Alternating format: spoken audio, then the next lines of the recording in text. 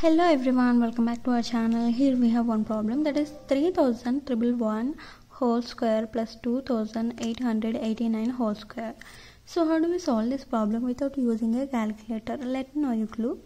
See here, solution. So 3111 square plus 2889 square. So 3111 we can write this 3000 plus 311 whole square, and we can write this 2889 3000 minus 311 whole square. So 3000 minus 311, which is equal to 2889. So now see here, this is in a form a plus b whole square plus this is in a form a minus b whole square. So a equal 3000 and b equal 311. See here, we can write this here, a plus b whole square plus a minus b whole square.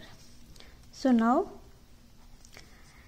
a plus b whole square, which is equal a square plus b square plus 2ab, and a minus b whole square, which is equal to a square plus b square minus 2ab. See here, plus 2ab minus 2ab, this both are get cancelled, and we have a square and b square. So a square plus b square, a square, 2a square, plus b square plus b square, 2b square. See here, in these two terms we have common, that is 2, so we can take out common 2. So then here we will write leftover numbers, that are a square plus b square. So what is the value of a? 3000, and what is the value of b? 311. So just substitute the values of a and b in this equation 2.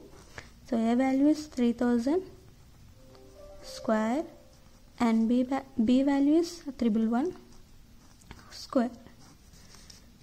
So 2.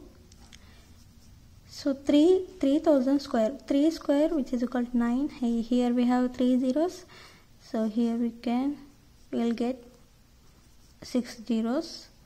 So plus, so 311 square, 311 and square, so we'll get 1 time 11 and 1 time 311, 1 time 311. So 1 and 2, 3, 2, 1. So we got 1, 2, 3, 2, 1. 1, 2, 3, 2, 1. So 311 square, which is equal to 1, 2, 3, 2, 1. Now add these two values, then we will get 9, 0, 1, 2, 3, 2, 1. So now multiply with this 2. So 2 times 9, 0, 1, 2, 3, 2, 1. So 2 times 1, 2, and 2 times 2, 4, and 2 times 3, 6, 2 times 2, 4, 2 times 1, 2, 2 times 0, 0, 2 times 9, 18. So this is the answer. This is the final answer. Thank you for watching. Please do subscribe for more videos. Thank you and take care. Bye bye.